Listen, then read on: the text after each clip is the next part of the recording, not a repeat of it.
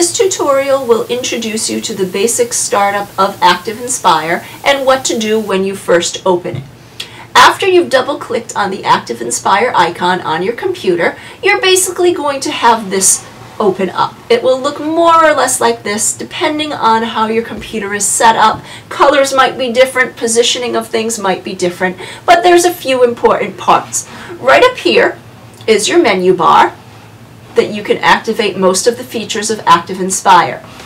Over here is your toolbox. Once again, it has most of the features of ActiveInspire that you can use. And then this is the dashboard. Some people like the dashboard. I'm not a big fan, so I usually set mine so that it is unchecked over here and doesn't show when I open up. But it has different features that you might want to use when you open ActiveInspire. Once you're done with those, you can just hit close and it will disappear. So now, before I can really do too much, I need to open up a flip chart.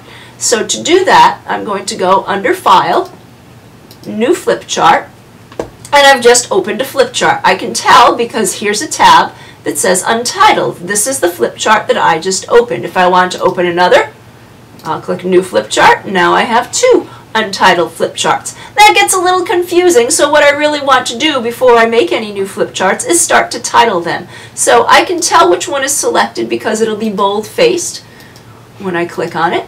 Alright, so now I'm going to select this one. Under File, I'm going to click Save As, and I'm just going to call it Test 1 and save. Notice that Untitled has now changed to Test 1. If I toggle to the other untitled, I'm going to save that one as Test 2.